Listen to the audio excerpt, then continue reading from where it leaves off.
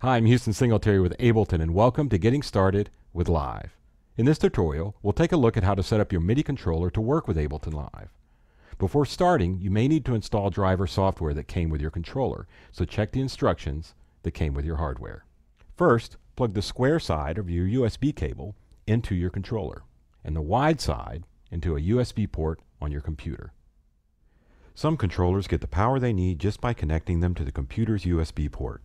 But if your controller doesn't, you'll need to connect it to a power source and then turn it on.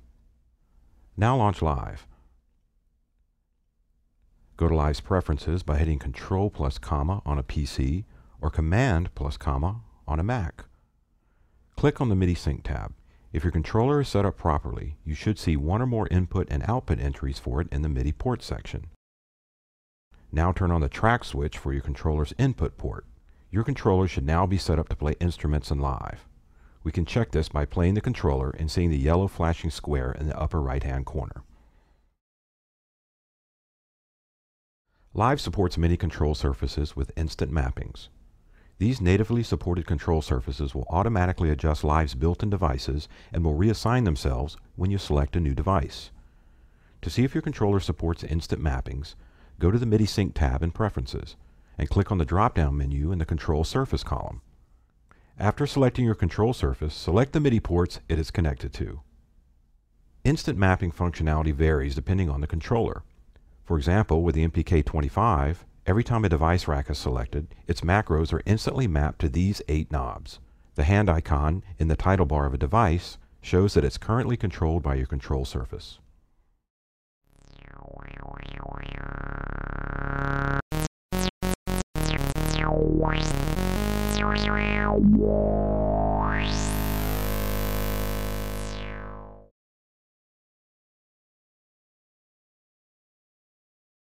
Finally, your controller may not support instant mappings, or you might just want to set up custom controls for your live set.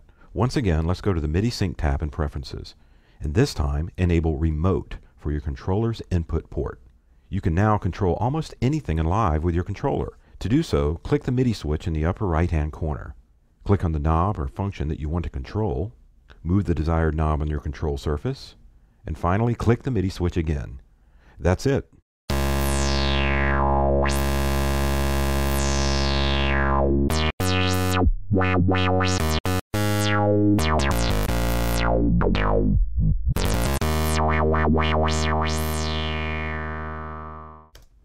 Now you and your controller should be comfortably working with Ableton Live.